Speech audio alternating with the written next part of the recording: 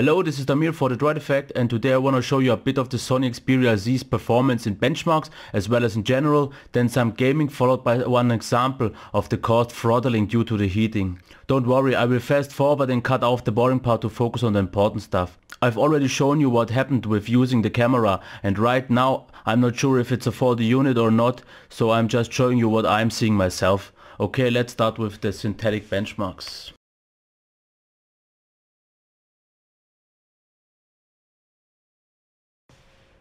Okay, let's check it. Okay, we got 20,000 and about 500. Usually I get about 21,000, but that's okay, I think.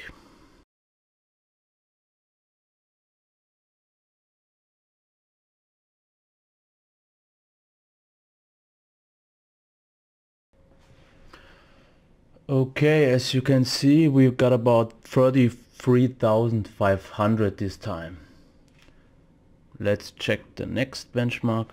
Let's do Chrome Beta, Sunspider benchmark.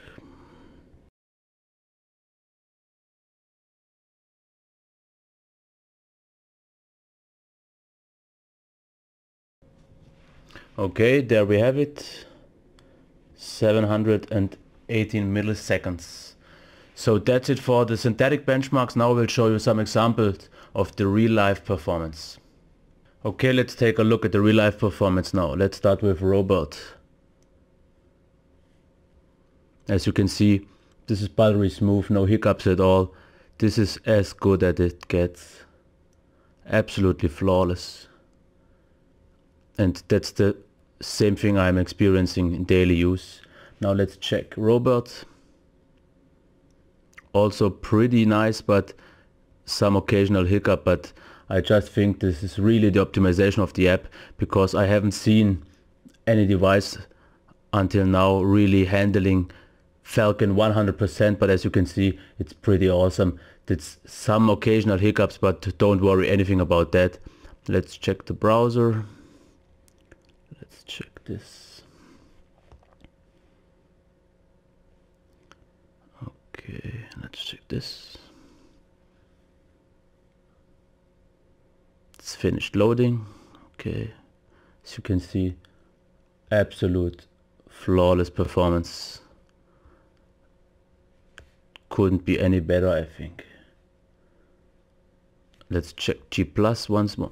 This is about the most intense app I know in terms of scrolling, because it's always loading, but even here the Snapdragon 800 has no real issue. I think even my internet connection isn't fast enough to keep up. But as you can see, awesome performance. And also one thing, I think this is the first device I have to draw completely lag free when I switch over from one tab to another. Even the Nexus 7 2014 had small hiccups, but this one hasn't any at all. So to sum it up, the general performance in daily use is absolutely flawless. It really couldn't be any better, I think, not much at least.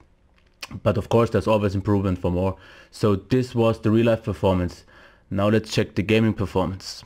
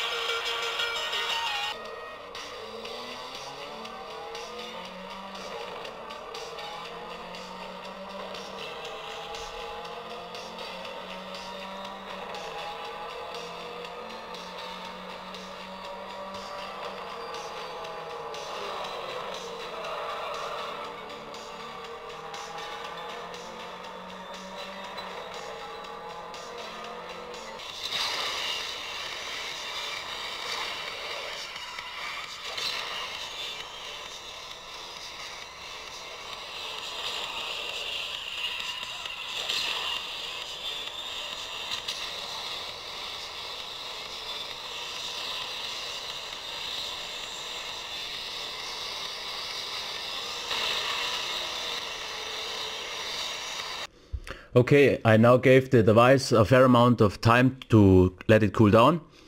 Let's check time, it's 12:01, and I will play off screen for a while now and get back to you when the throttling will start to show you what happens. Okay, till later. Okay, the device has throttled a bit now, and of course since I'm recording it now, it doesn't throttle as much as it did off screen last time I checked it. But maybe you can see it doesn't really run that smooth anymore, but it's way better than the last time, because the last time, and that's why I'm doing this video, it got so sluggish, it got so slow, it didn't even reach maybe 10 or 15 frames per second, and it got extremely sluggish. And I will show you the results in benchmarks as well. Like I said, it didn't this time that much, but just to show you a few benchmark results of earlier. As if you may remember, we got 34,000 the last time. Right now, a few minutes ago, I got 23,000. And let's check it. Like you see, 33. But the last time it really throttled extremely. I only got 8,700 on quadrant, and not like the 21 you saw on the video.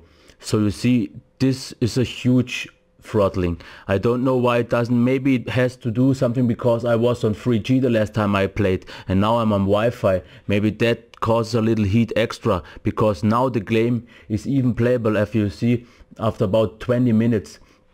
But when I was outside of home and played for about, let's say, 10 minutes, it was 3 races. It got down so hot, the device, to 8,700, and right now it's warm, but it isn't that hot as it was. So yeah, that's what I wanted to share with you. Like I said, it's right now not extreme like it was before, but still it shouldn't after 20 minutes jump to 23. That's still quite a nice drop. Okay, that's it for the performance part. If you like my video, give me a thumbs up, subscribe my channel, or let me know what you think of it. Okay, bye.